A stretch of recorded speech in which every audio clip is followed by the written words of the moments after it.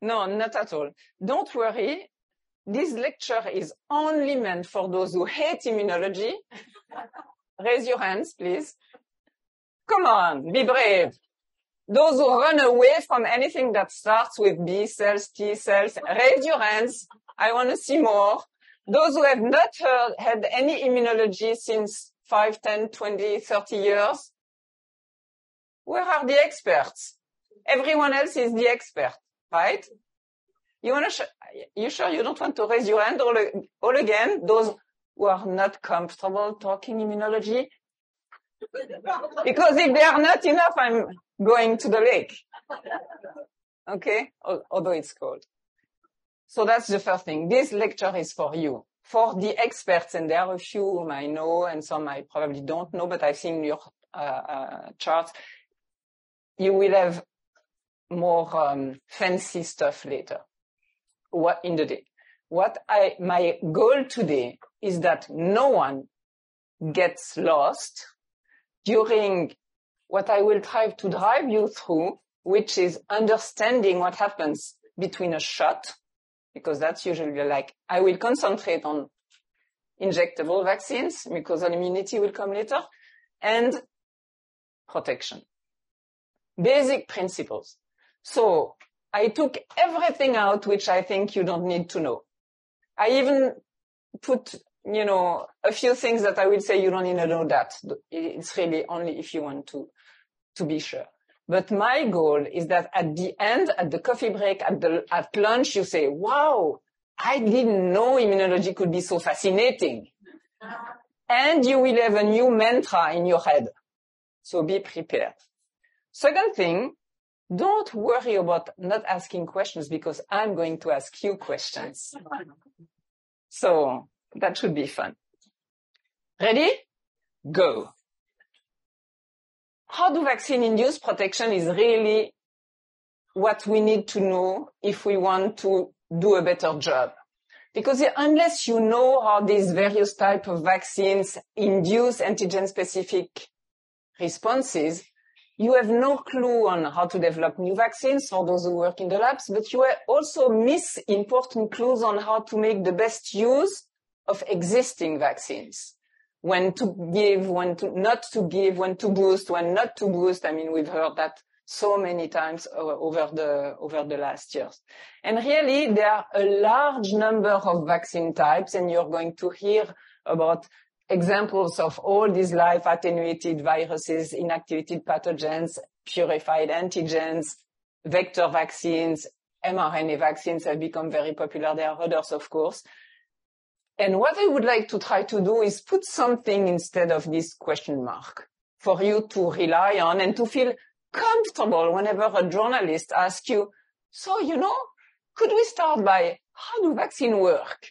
And you go, and you don't have a lot of time to think about it. So what happens first after immunization? When did you have your last shot? Less than a year ago?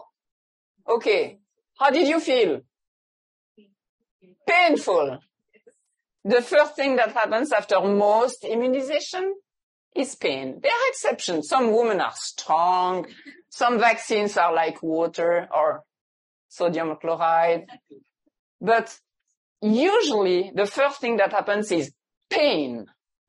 Why do you have pain? Because vaccines are meant to activate your immune system. And they cannot do that with water. So what they have to do is to induce, he told me I should point on this, hold on to this, yes. What they should do is to induce local, what we will call innate, which is like immediate, make it short, innate response within hours. And this innate cell activation at the site of injection is meant to recruit immune cells where you deposited the vaccine.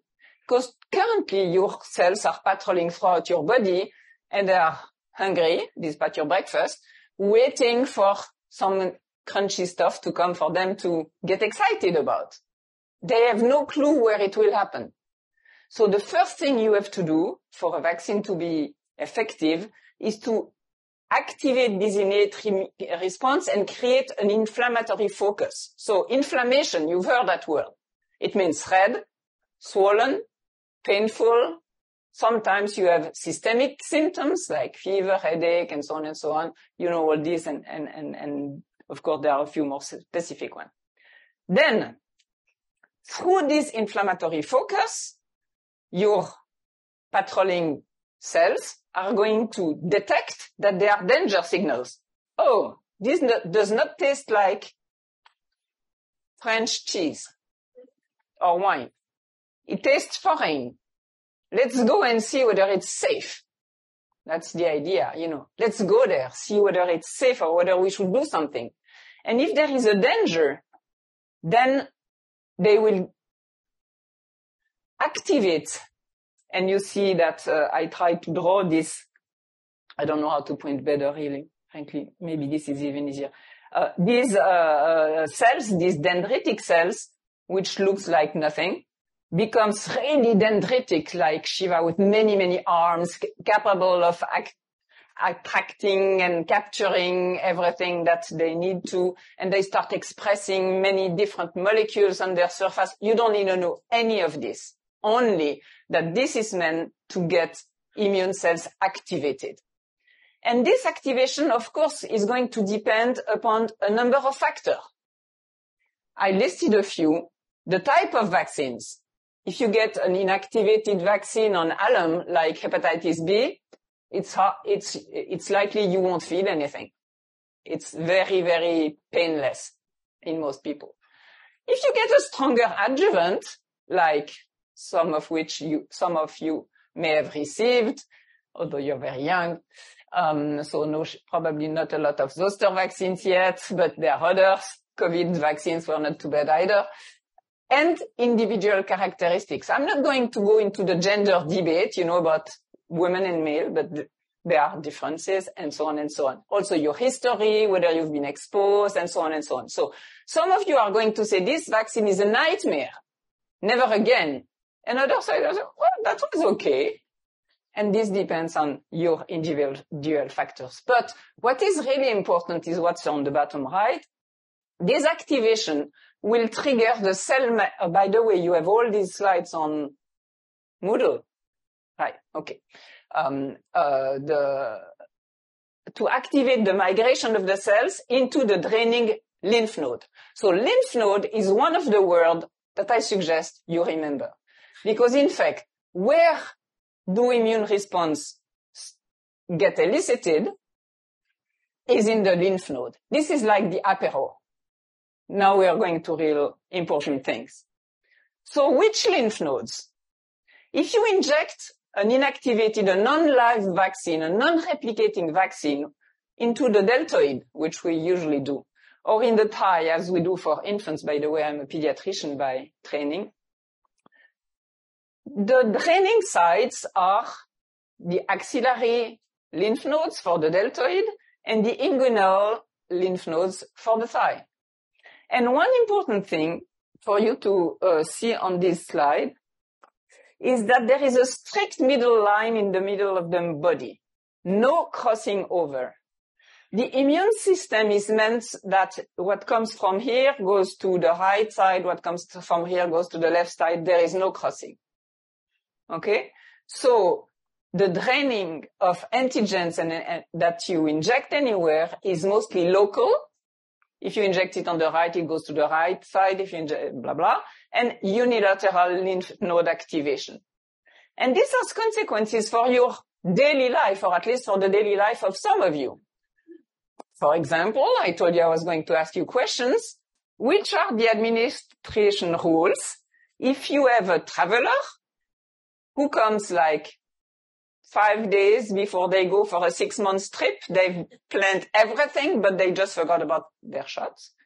And you have 5 different vaccines to catch up. Knowing this, what do you do? Different sides. Okay. So right and left. So that gives you 2 shots. You have 5 to give. Legs. Okay. They don't always like it, but, Eventually it brings you to 4 if you take off the pants and everything, you know. And then what do you do with the 5th one? Space it out. Okay. By which distance do you have to space it out? 1 inch. This comes from infant studies with Hib conjugate vaccines, whether it's a universal rule or not. Don't ask me, but it's a practical one. If you space out from 1 inch in the same area, it's going to go to different lymph nodes, at least in part, in the same area, such that there will be no interference. Okay? So that's very useful to understand that this is why it is so. And when someone asks you what's the upper limit of the number of vaccines which you can give at one single visit, it's how much your patient is willing to take. You know? Never use the buttocks. Be politically correct. And remember that buttocks, although we, especially women, don't like to think of it that way, this is mainly fat. And in fat, there is very little immune cells. So the immunogenicity of a vaccine given in the buttock, in addition to the sciatic nerve and everything, is poor. So forget about this. Good. Now you have another class of vaccines, which are the life replicating vaccines. Like which ones? Yellow fever, varicella, measles, mumps, rubella, and the replicating vector vaccine. I insist on replicating, which means going from one cell to the other. So these vaccines, what do? They are not retained where you inject them because they are live. So they do whatever, you know, like if you have adolescent children, they run their life, whatever you say. So they go out to meet friends, other spots, replicate, multiply. You don't like to think you're adolescent of doing that. I draw it back. Vaccines multiply, replicate.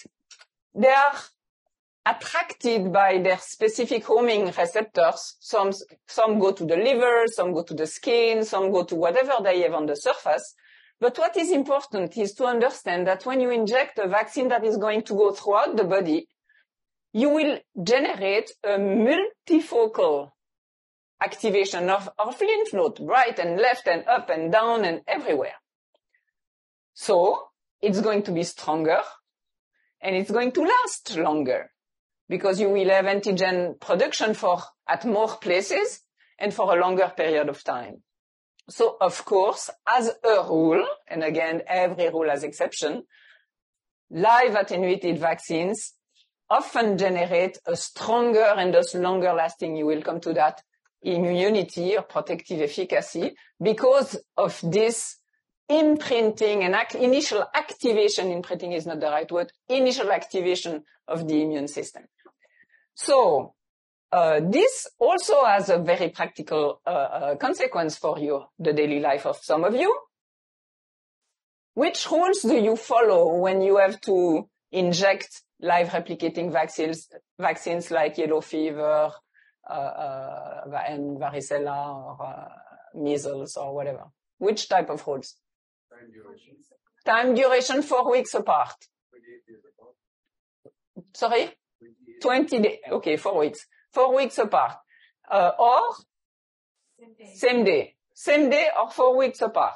Where does that come from? Well, again, it's very shaky. You can find, maybe there is not a lot of support to that, but there are studies in which live vaccines were given at closer intervals. And when you give a live vaccine, you activate such a large amount of innate responses, interferons and things like that, that it may reduce the take of the second one. So the idea is to either give them on the same day or to split them apart. But, I mean, we can discuss if that's interesting to you. It's not that strongly grounded into evidence. There is another rule or another consequence of this is that really you can inject it wherever you want because viruses will make their way. And even if it's written on the notice that it should be given sub-Q, you can give it IM. If it's written sub-Q for one MMR vaccine and IM for the other MMR vaccine, you know why? It's just because one producer generated the studies injecting sub-Q and the other intramuscular, and then this prepares the files that eventually go to regulatories, and regulatories, they do their job. They cannot say, it's okay, IM, if it was only injected sub-Q. But in fact, again, sub-Q means intrafat. And so don't worry about injecting like everything IM if it's easier, or if you think you made a mistake, in fact, you did not. The immune system knows exactly what to handle, how to handle this. Did you get that? No one's lost? Good. Oh, I also forgot to say, I'm not going to be like, I talk, you should talk, and then we ask questions. Every time you see a question mark like that means if you have questions on this section, ask them. Otherwise, please wait because it may come just later. Yes? Can you say your name? My name is Angelique from University of Cape Town. I would like to know, when we are giving a replicating vaccine, how long did the replication last? Okay. How long does the replication last? It depends. On what? Very easy. It depends on the incubation time of the live viruses from which it derives.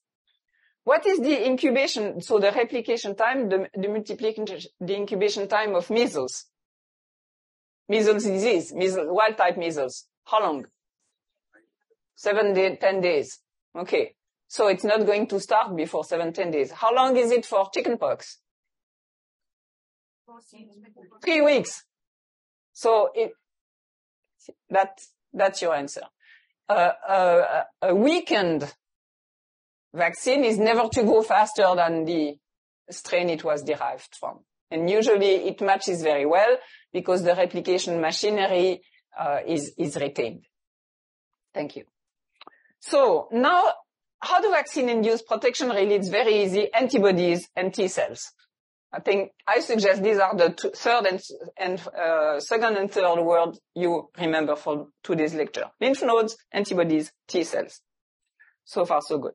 So I'm going to spend more time on antibodies than on T cells for a very simple reason, which is listed on this impossible to read slide, but which you have in Moodle because I uploaded the 8th version of the Plotkin book, not the entire book, but chapter 2, which I wrote with Christian Evra, which is on immunization, a vaccine immunology, which contains much and more of what I'm saying today, and a few of the tables, not many, but this table you find there, and of course many more information than I can deliver now. So for those who want to know more, this is the reference that leads you to other reference. So if you glance at this table, what you see is you have a list of vaccines. I did, of course, the SARS-CoV-2 vaccines, various types, and then you have whether we think that their efficacy is essentially mediated by serum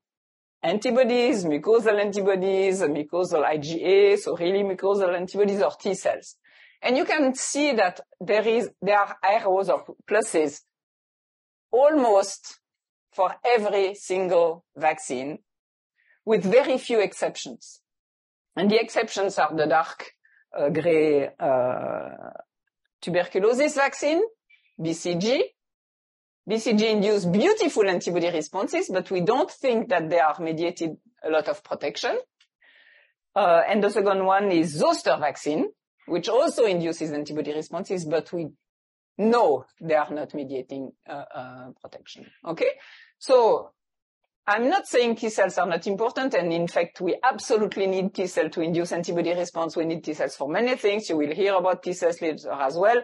But the most important is for you to understand how do vaccine induce these antibody responses, because these are key to protection. And they are key to protection because they can interfere or stop the infection at so many different steps.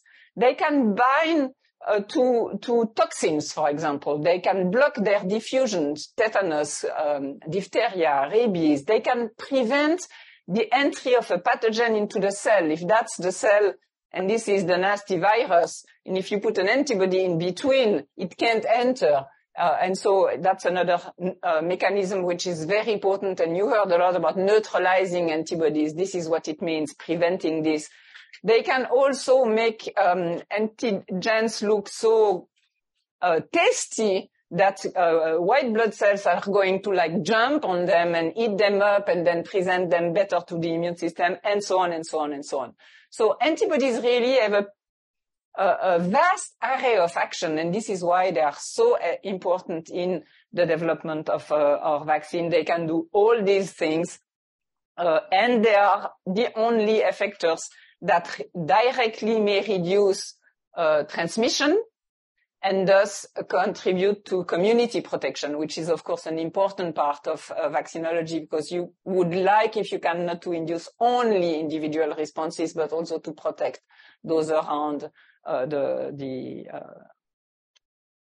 vaccinated person. So, as I told you, everything happens in the lymph node, and as of now, your universe is a yellow rectangle, which is a lymph node. And for those of you who have not looked at a lymph node for a long time, this is what it looks like. So into the yellow square, you have the antigens that enter through the outside. This is strange. It's like they enter through the window. And then they try to, or they are translocated, which means transported into areas which are called the B cell zones. And you may think of this as maybe a soccer game where you have the hooligans on one side and the hooligans on the other team of the other side. They don't want to mix. So B cells and T cells are sitting at different places in the lymph node. You have a T cell area, which is very big. It's in dark gray. And you have B cell follicles where all the B cells like group together, waiting for something to happen. And then, of course, once immune response are elicited, they drain out of the lymph node, and you see here efferent lymphatic vessels, so they will drain from there and go and disseminate through the body. But really, for now, everything that happens will happen within this context or square. So what happens first is you have injected antigen into, let's say, a deltoid, and it flows through the lymphatic vessels, and it enters into the marginal zone of the lymph node and the marginal B cell zone. There you have B cells, and some of them are really lucky because they have been waiting for ages for an antigen that fits their repertoire. And this is going to be an immunoglobulin at the surface on the B cell. So I'm a B cell now. Okay. So this is my antigen repertoire. And I'm desperate as every time there is something that comes like that and I can't bind to. But whenever I see something like that, wow, I get super excited because it fits immediately. So when I get super excited, what do? I activate. And I proliferate, just like you don't want your adolescent to do. And I differentiate into antibody-producing cells because I'm a B cell, and the dream of a B cell is to make antibodies. So as soon as I see the antigen I've been waiting for, I become an antibody-producing cells. There are a few tricks to that, but that's all you need to do. This is this is rapid. This is a subset of B cells. And it doesn't last long. Like many things that are rapid do not last long. I have to remember that I'm taped. B cell, so this is what it looks like if you look at serum antibodies. You know, if you run ELISA, for example, and you bleed your volunteers every day and you get despair because nothing happened, and eventually something happened, first dose, around 10 to 14 days after immunization, something happened. You see some responses. Then you have a peak that is always between 2 to 4 weeks, more 4 than 2, but sometimes around this, in this short window. And there you think you really got it. And unfortunately, if you keep bleeding, you will see these antibodies will go down. And the return to baseline is rapid. Months, which, I mean, in life, it's not like you take a paracetamol and you can take another one the other day, right? You give a vaccine, you want it to work for as long as possible. So this is not very effective.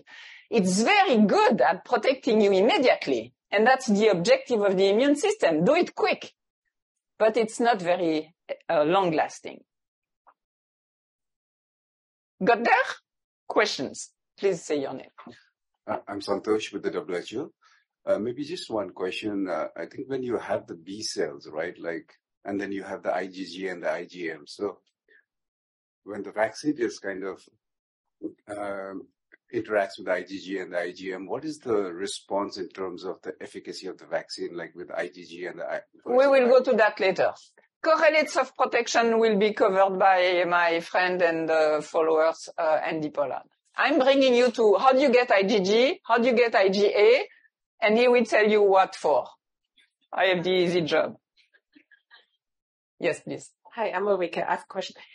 Sometimes we say that if you have pre-existing antibodies, that then they can, the response to vaccination can be reduced, right? Yes, absolutely. Is that truly mechanistically because those antibodies capture the antigen somewhere and then just there's less antigen? There are 2 points to that. Can you ask me that question again in a few minutes?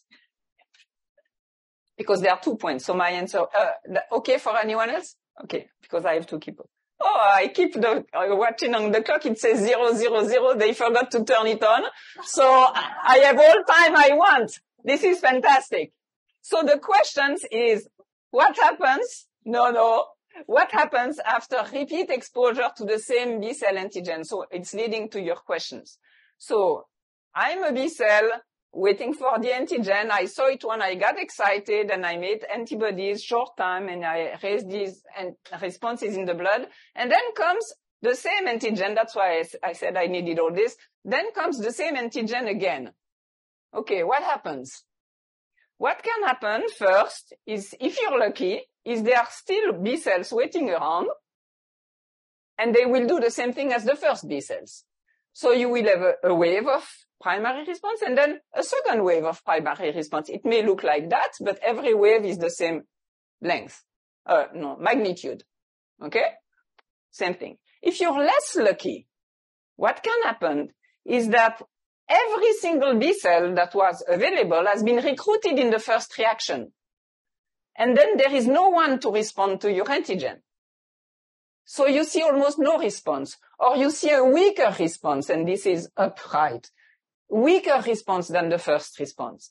And we immunologists, we call that hypo, which means lower, responsiveness. Not very fancy.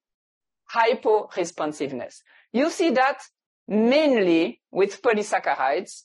You see that mainly with, or only with vaccines that contain B cell epitopes without T cells.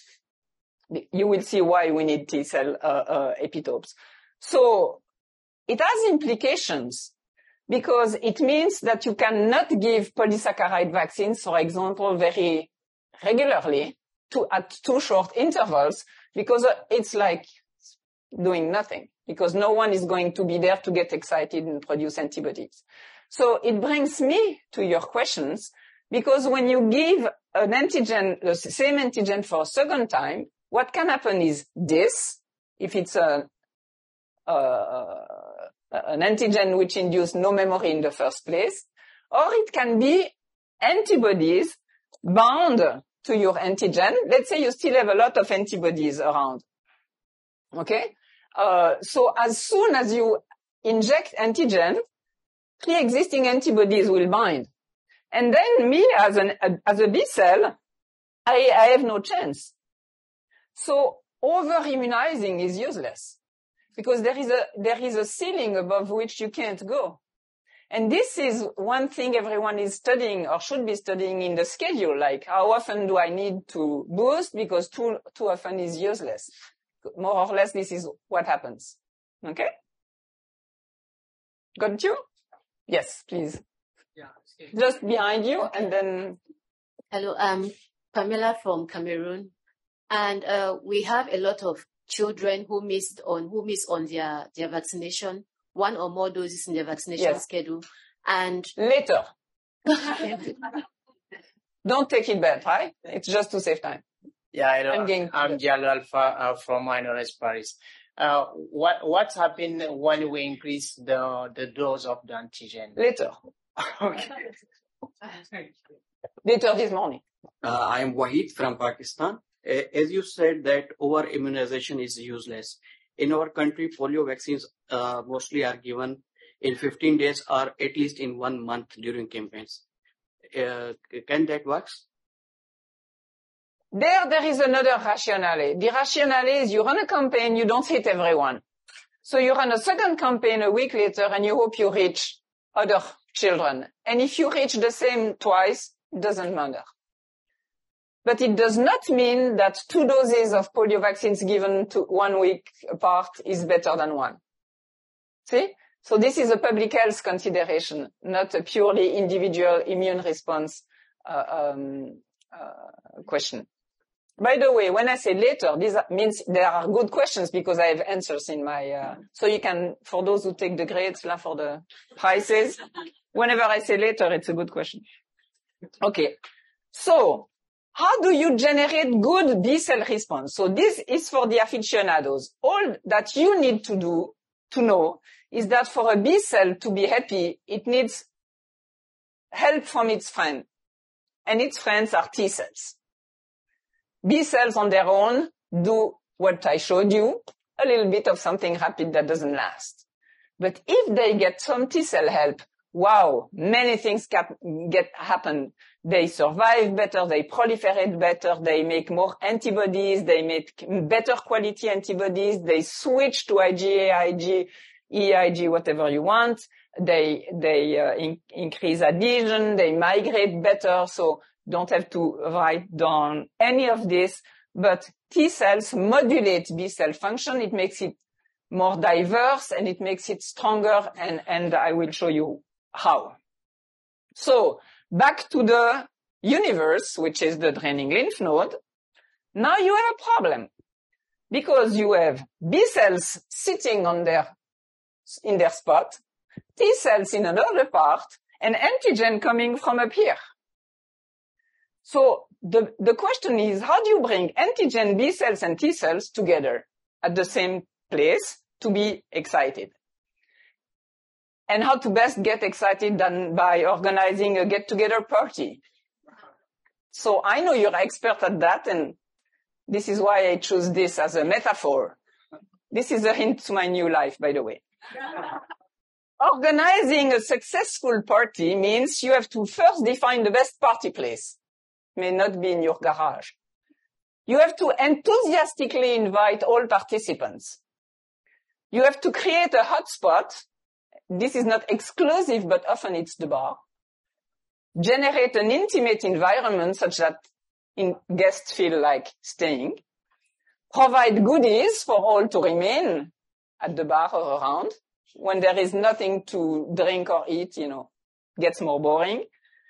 And at some point, you get tired, you need to clean up the mess, and so you want your guests to go to an after event and get them out.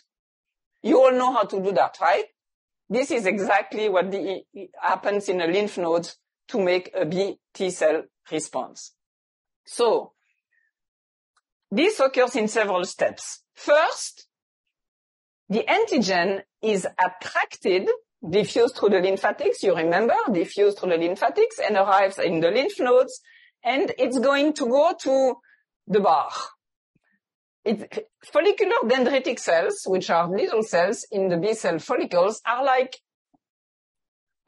usually I say like sponges, but here I could say maybe more like the fridge or the shelves where you keep your bottles of everything that you want to have, and they are retained there. It's like a mini depot of antigens that is captured there, translocated there by specific cells you don't need to know about. So you have antigen that goes there. Then your B and T cells, of course, they are not at the same place, but there is a place which is the frontier between the B cell and the T cell zone. By definition, if you have, 2 different places, there is a frontier. And this is here, where exactly some antigen is brought by dendritic cells that have captured the antigen and are bringing the antigen to the interface between the T cell zone and the B cell zone. So you have a spot where you have antigen B cells and T cells. And then from this border, there are specific chemokines, specific signals that will attract the cells into the B cell follicle. So you have first the very excited and specific B cells, they do their job as they should. But that's what we saw before. But those who are lucky to get some help from their T cell friends, follicular helper T cells here, they get additional signals and they migrate to the bar.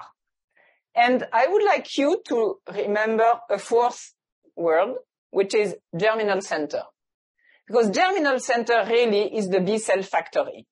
This is the bar. This is where everything happens. This is the place to be. Okay? Because you have activated B cells, activating T cells, you have antigens presented on follicular dendritic cells, you have many other things. It's like the craziest place where you want to be. And this is where they go. And this is where everything happens.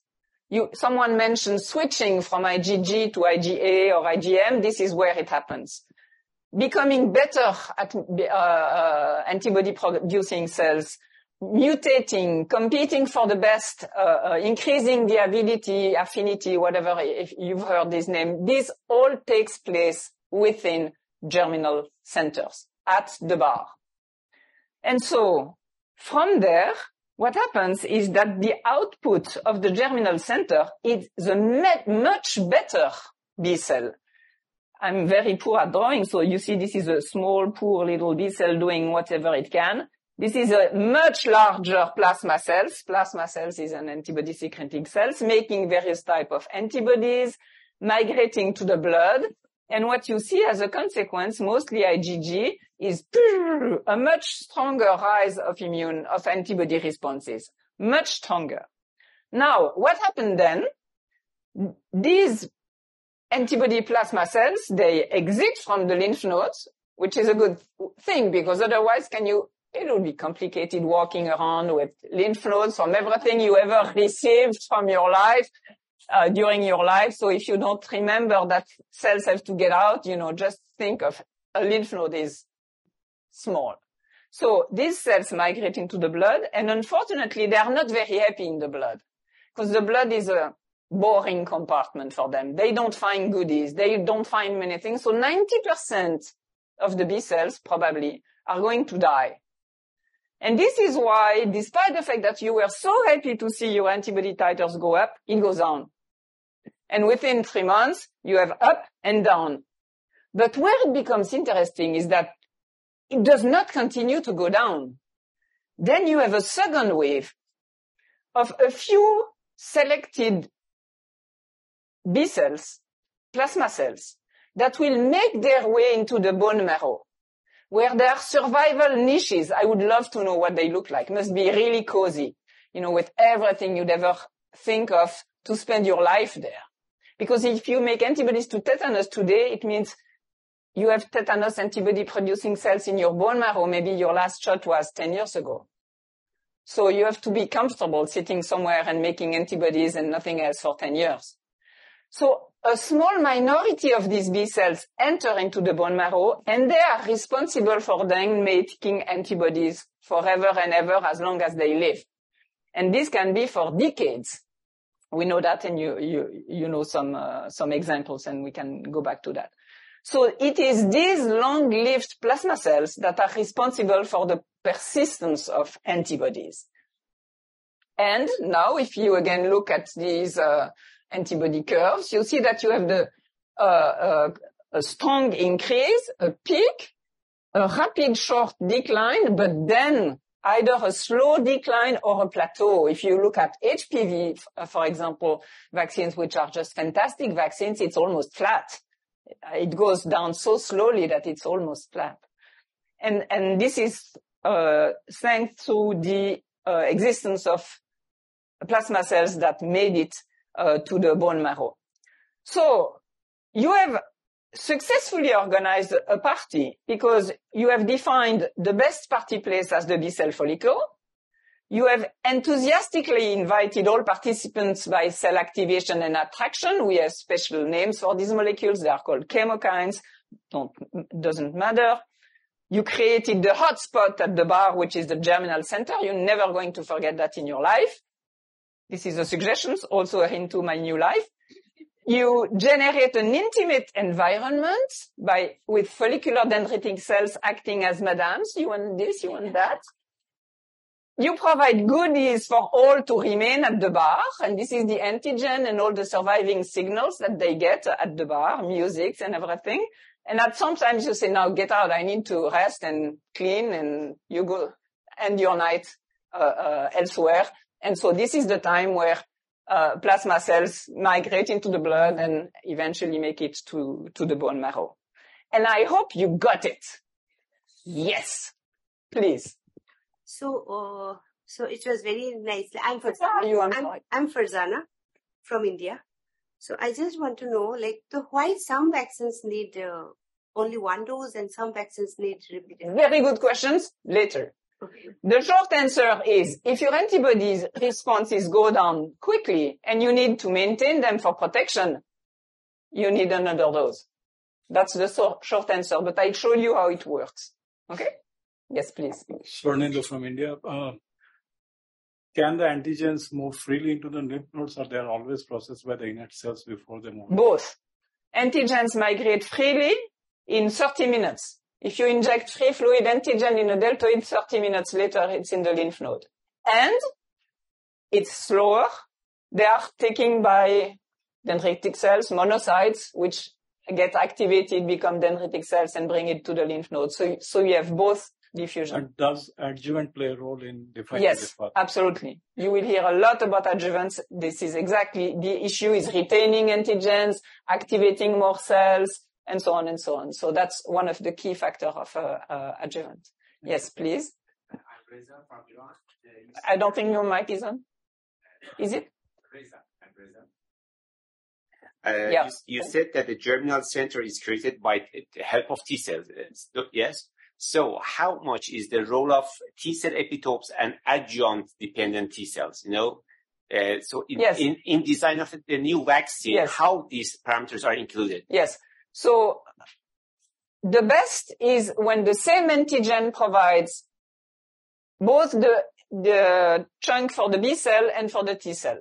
Then they are really, the dendritic cells brings the antigen. Now I'm getting mixed with antigen. And so this gets into the TB area, and this part gets, and this one, and this one, and this one, and they can be recognized by various type of cells. That's the easiest. There are specific vaccines, and you will have lessons on this. For example, conjugate vaccines, where it's more complicated. You have one part, which is the B cell part, which is the antigen, and then you have one part, which is the T cell part, which is the antigen, recognized by T cells. And we know that if they are linked, this is much better than if you give them separately.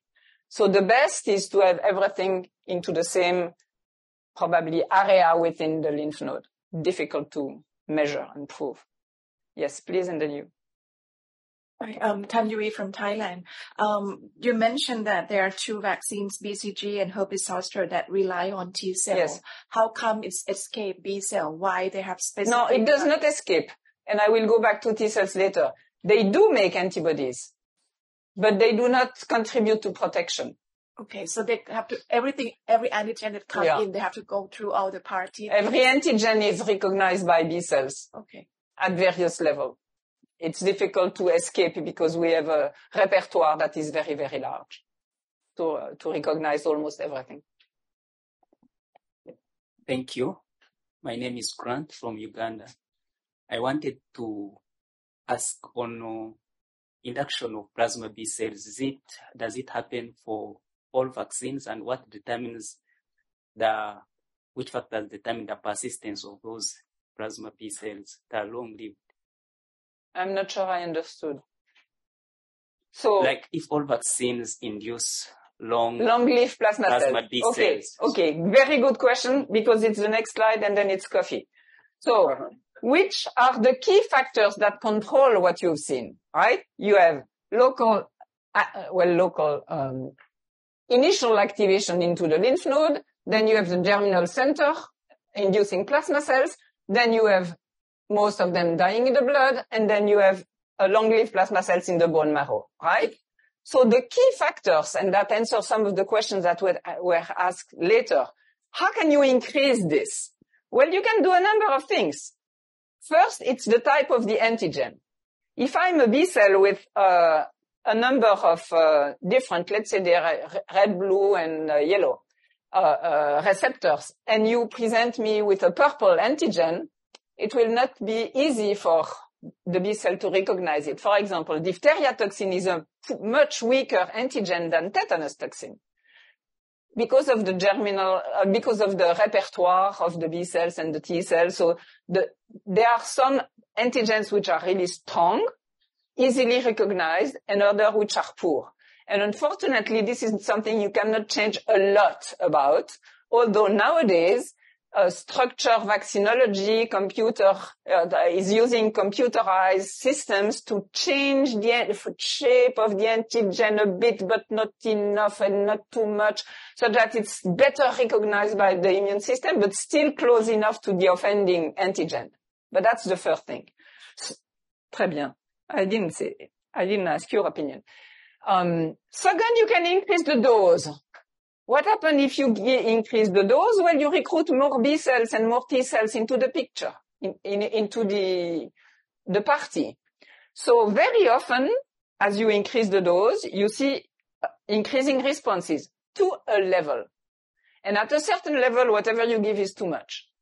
So this is usually done very early in the development of clinical trials, and then they pick a dose, whichever. Micrograms in one company does not mean micrograms in another company, so you are totally confused. But that's the purpose, maybe.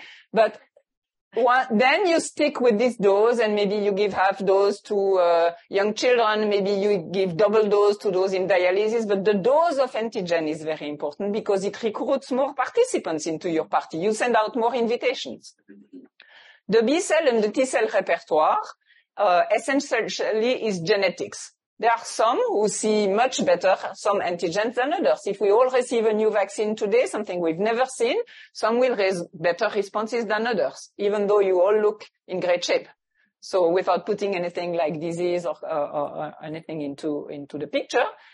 And disease, treatment, anything that affects innate immunity, adjuvants for the good part, immunosuppression for the dampening part, will affect antigen-presenting cell activation and activation of T cells and B cells and all that. So these are really the key elements of any design of a vaccine that you can think of is, okay, when I look at my responses, this looks like that.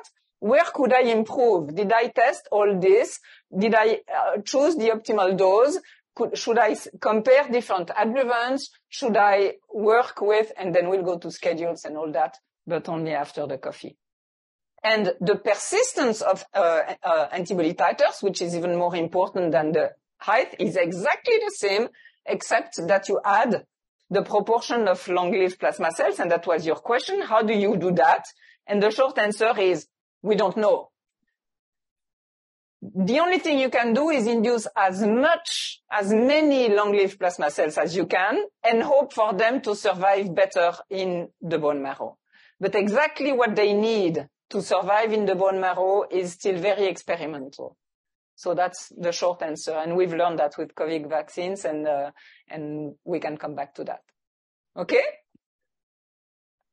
So far, so good. Last question in coffee.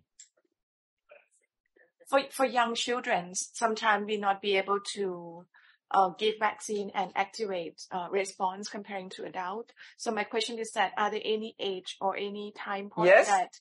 Sorry for interrupting. There will be a specific lecture on infant responses. There will be a specific lecture on responses in those who are young those who have been young for a longer period of time. I like this definition much better. So at the two extremes of age, the just young or young for a longer time. And there will also be a lecture on responses in pregnant women, immunosuppressed, and all this. So be patient, run to coffee, and be back. Okay?